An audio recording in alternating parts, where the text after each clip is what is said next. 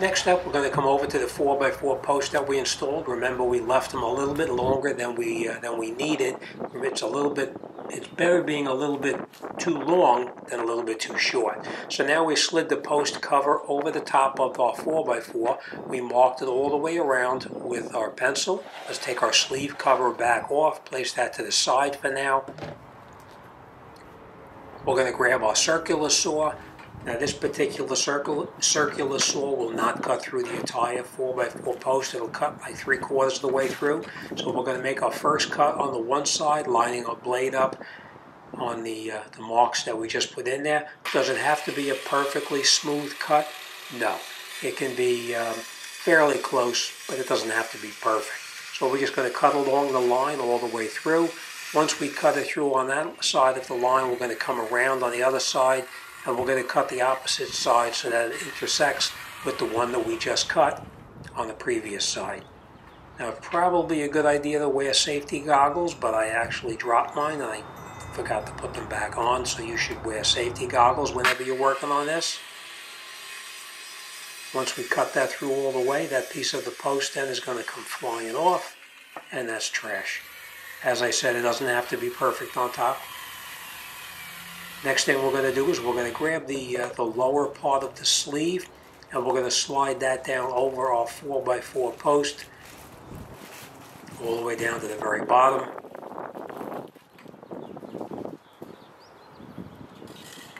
And then we're going to take our post cover, slide that all the way down, and that post cover actually touches onto the new deck material itself. We're going to take our cap, and we're going to put our cap on there as well. Now this is personal preference. If you like, before you put your cap on, you can put a little bead of silicone underneath there to hold it on in case you're worried about it coming off.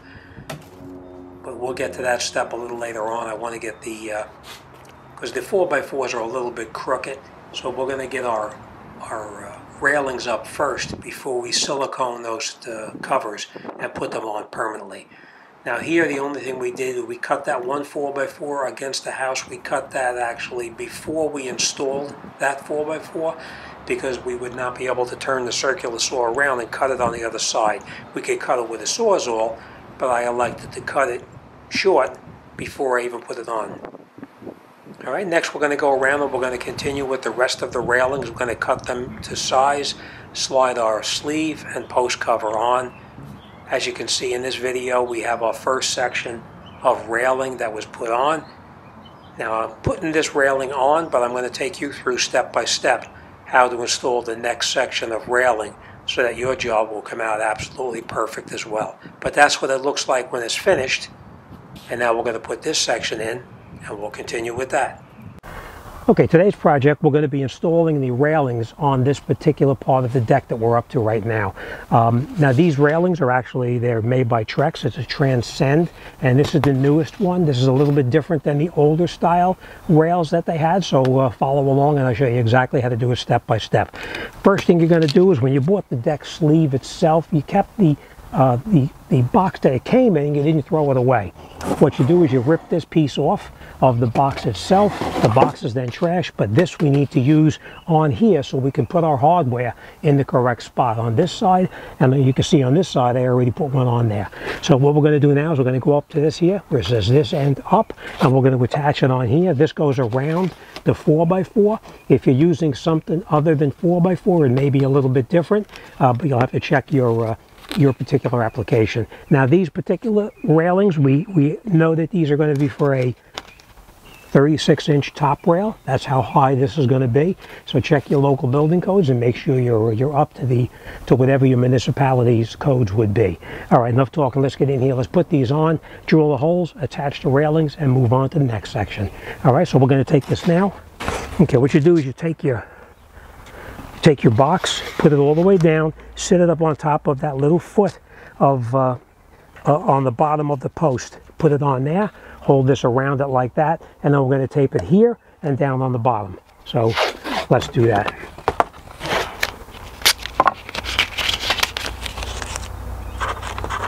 Make sure it's sitting directly on top of that little piece on the bottom. Center it around the post itself like that. Put it on. And then we'll wrap it around with some tape. And you can use tape, or you could use a rubber band, whatever works for you. I like using tape because it holds pretty good and you don't have to worry about it. All right, do the exact same thing down on the bottom right here.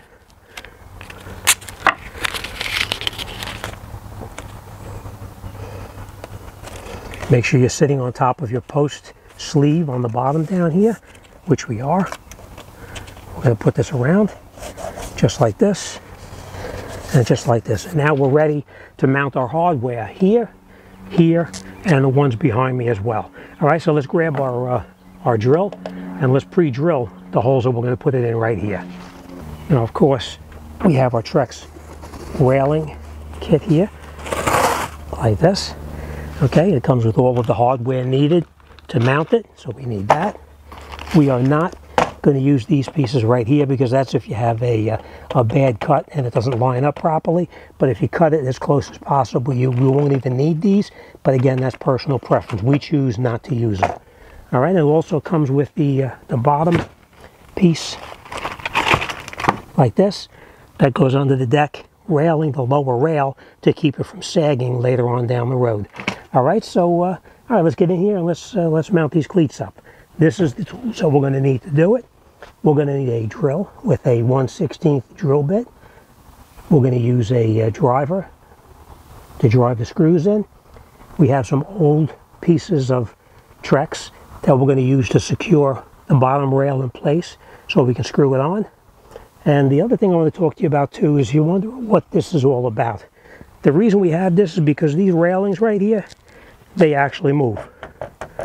You see? So what we're going to do, we're going to take this cap off on top right here. We're going to come up with our shim and put our shim down in here just to shim it so that it doesn't move any longer. Now, this is going to be a little bit crooked because, as you know, the material you buy today is of poor quality and they're a little bit warped and not perfectly straight. So we're going to do the best we can to make sure we have it straight. All right, let's get in there and let's mount this up. Okay, so let's install the first one. We have our either 1/16 or 1/8 inch drill bit. We're going to come in here, we're going to put the bracket facing up just like this right here. We're going to pre-drill the holes for the screws.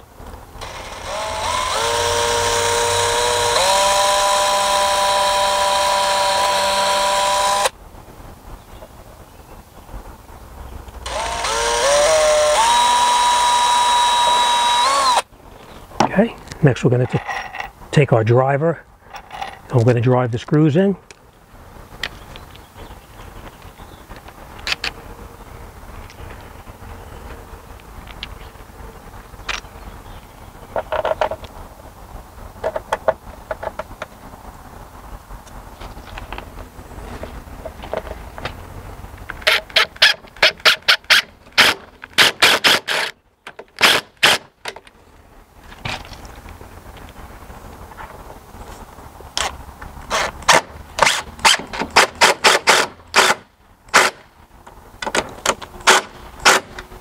Okay, nice and tight. Do the exact same thing down on the bottom now. This bracket here, we need to face this one facing down. So we're going to hold it, you can see right here, just like this. Goes like that. And now we'll put those screws in the top right here as well.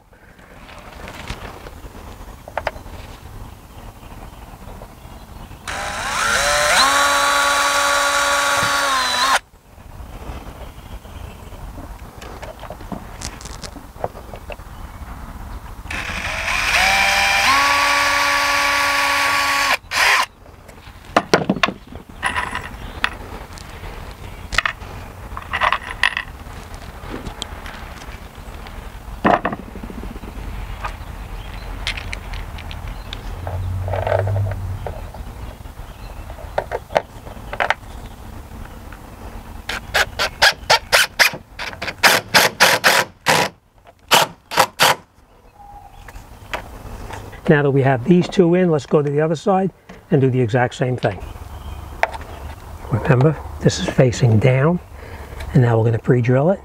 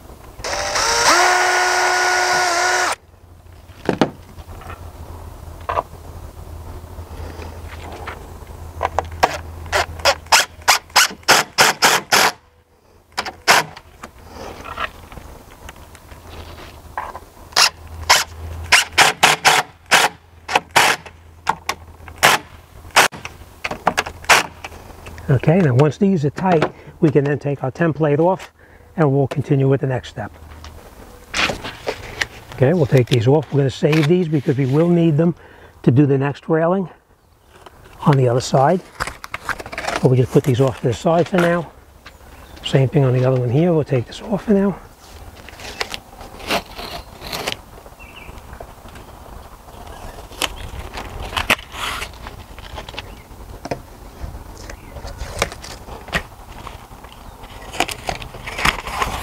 Okay, we'll use these again later. All right. Next, we're going to measure our bottom rails and we'll cut them to size.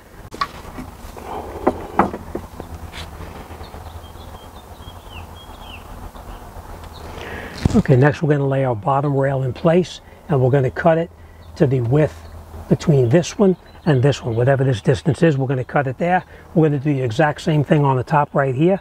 So let's mark it. Okay, and this one.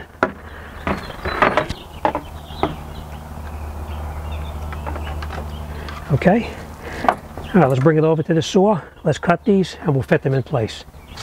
Okay, next we're ready to cut them. I will tell you this, when you use the miter saw, make sure you cut it square and also cut it very slow, because if you cut it quickly, you're going to chip out on this and you're going to have a problem. All right, so let's take our time and we'll go very slowly through it.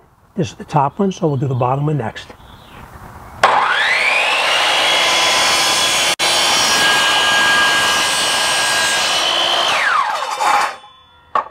Okay, let's get this out of the way.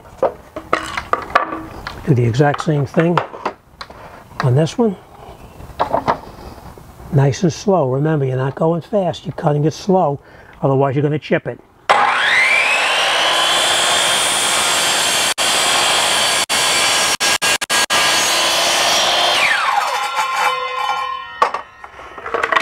All right, let's make sure they fit and we'll put it together. Okay, now that we have our rails cut, we're going to take our top rail and just put it off to the side for now, just like that. We're going to bring our bottom rail in and we're going to put it up where it fits to make sure it fits in there correctly.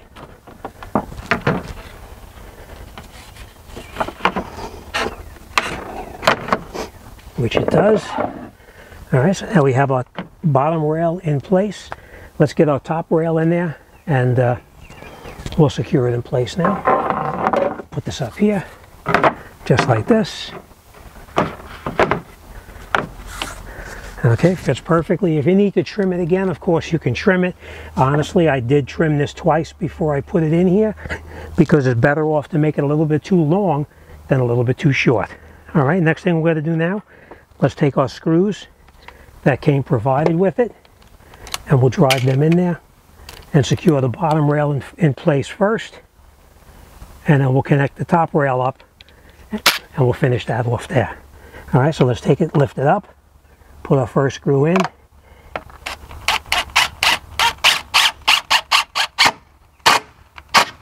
Okay, we'll do the exact same thing on the other side just to catch the bottom rail. Lift it up.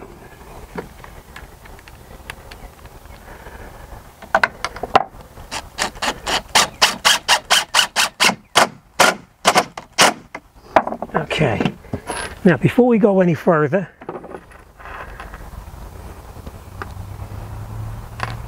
we're going to take a piece of tape just like this and we're going to put it up against the post, because when we try to drive it in with our driver, it's going to scratch the brand new post.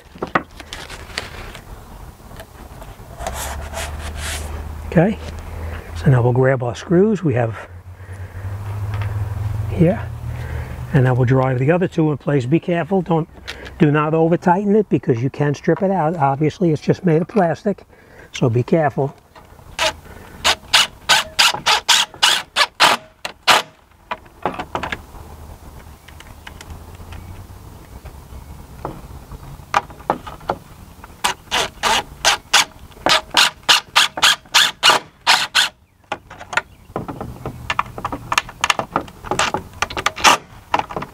Okay, let's put the other two in the other side.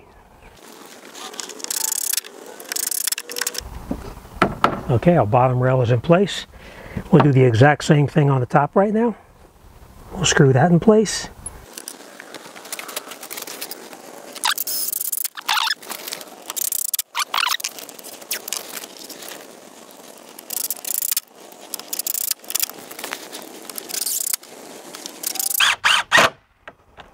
Okay, top rail's in, bottom rail's in. Let's cut our spacers right here, and then we'll continue with that. Okay, so the next thing we're going to do now is we're going to take our bottom rail after we cut it to length, and we're going to put it in, and we're going to snap it down in place.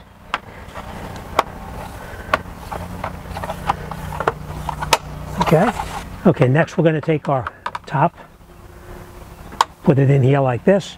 We're going to take our balusters, let's put them in here, slide them in place, just like that. And now we're going to bend these and put them up into the rail, the top rail, just like this.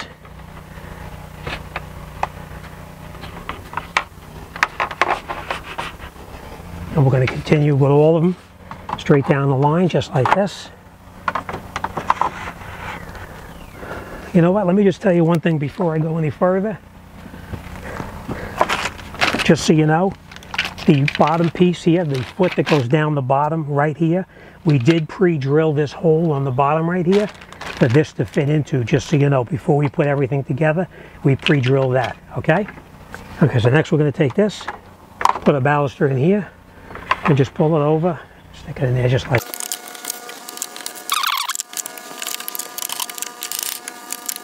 Now we're going to put them approximately where they belong, just like this. And now we'll pull up this bottom piece on the bottom here very slowly because you don't want to break it. We'll have to adjust the rungs here, the balusters, to accommodate it.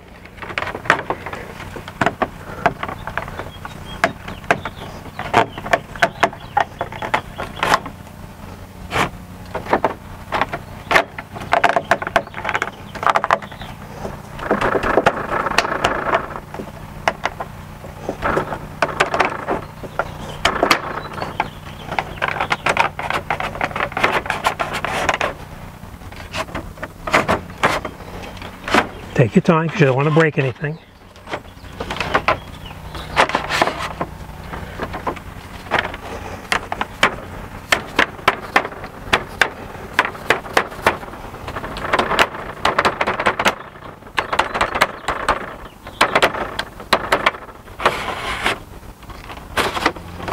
And then once we have everything lined up, we just take the top piece and snap it in.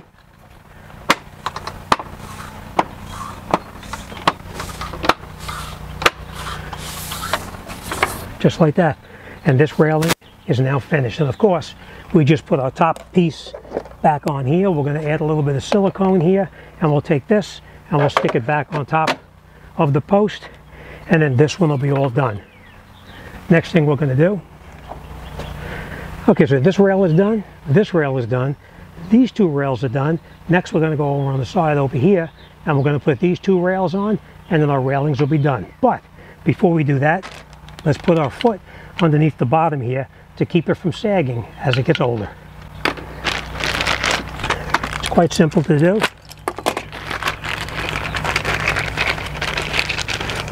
Just take it like this. There's a screw down at the bottom right here. We're going to take that screw out. We'll put it down for now. We're going to come up onto the bottom.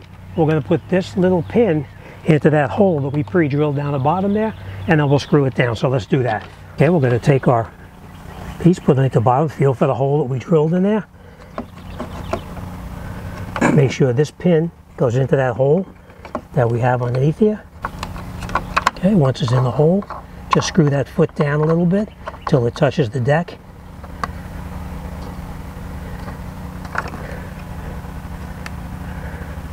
Just like that. Line it up, and let's put our last screw right in the bottom right here, and we'll be all set.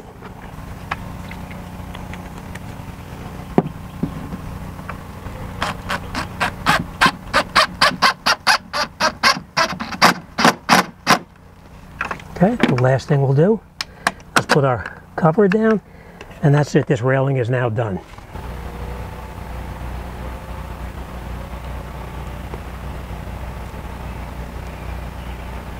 Cap is back on.